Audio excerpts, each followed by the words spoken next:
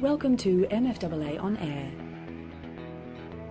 When James Green joined Century 21 Home Loans, he had successfully helped raise the lead sell-through rate at his previous company to 83%. Green talked to MFAA On Air about his top 6 tips for cross-selling and the traits that make a credit advisor a successful cross-seller.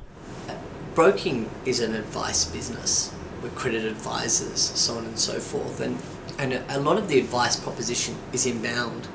So it's to build rapport by asking good questions, getting to understand the customer and identifying what they need.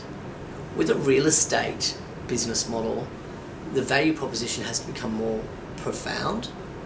It needs to be presented very quickly in a very honest and transparent way that doesn't scare off a very educated and sophisticated customer, but it allows them immediately to connect with your value proposition for them to actually give you some of their time.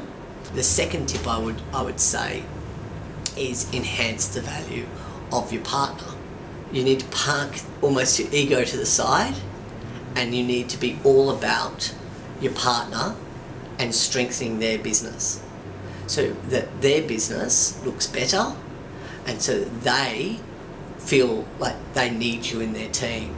It's identifying other opportunities where you can also generate additional revenue. When you're going through someone's asset and liability statement and you identify they have multiple investment properties, you should position straight back to them. Why don't you speak to said agent about combining all your property management with that agent, and they might be able to do it for cheaper for you.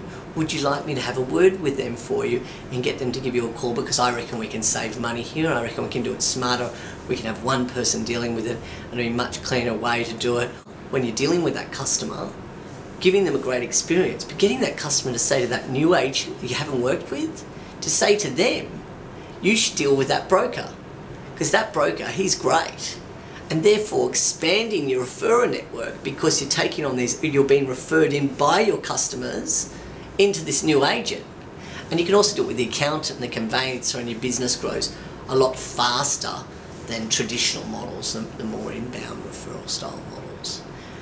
And the fifth one is, pay a commission, but a fair commission.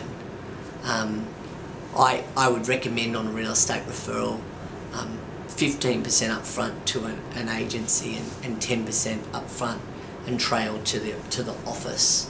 When you're recruiting for this space, if you're going to be recruiting for this space, you are recruiting a different type of broker. Providing that they have rapport and confidence, and that their business practices are in the spirit of being a trusted advisor. You don't want a boiler room type situation, because that's a short-lived situation. You want high quality, a person that can connect quickly with people. What I would say that the term I would use is win within the first 3 feet. Beside personality profile, which that isn't the exact science, the one that is a definite you would need in this space is someone highly motivated and wanting to take on more business. Joining LinkedIn is a great way to start networking with potential referral partners. Once you've signed up, search MFAA to join the MFAA members group. You've been watching MFAA On Air.